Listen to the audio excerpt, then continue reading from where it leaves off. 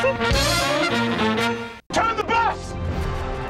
Everybody out! The subject of civil rights is front and center in Lee Daniels' The Butler, a thoughtful yet highly earnest movie about a White House butler who served 8 presidents over 3 decades. I'm Cecil Gaines. Forrest Whitaker deserves an Oscar nomination for his portrayal of Cecil, a man embroiled between civil rights and politics.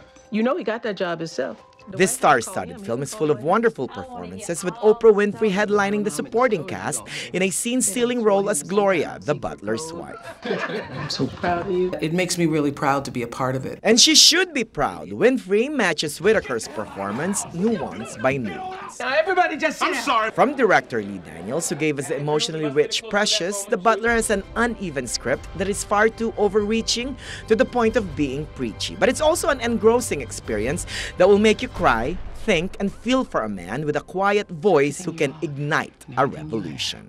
It's because of that butler. And for that, Lee Daniels' The Butler gets 3, inspired by a true story, kisses. From the White House to Silicon Valley, let's talk about Jobs. I really wanted to portray him authentically and in a way that the people that knew him and loved him would find to be honest. That's Ashton Kutcher talking about his surprisingly good turn as Steve Jobs, the Apple co-founder who led the digital revolution. You're not seeing the big picture. Jobs tracks the ascension of one man from college dropout into one of the most innovative thinkers of the 20th century. Apple.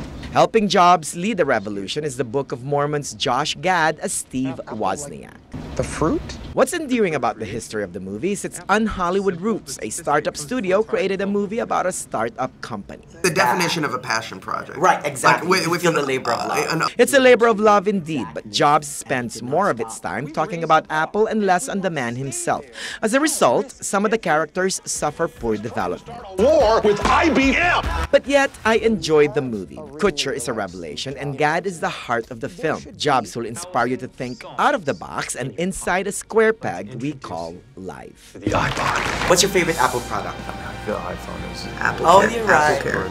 Apple Care, yeah, Apple Care Plus rocks. Mine is iPad Mini. With that, Jobs gets 3. Go see this film, Kisses. So there you have it, movie buffs. I enjoyed both movies. I'm Manny the Movie Guy, starting my own digital revolution.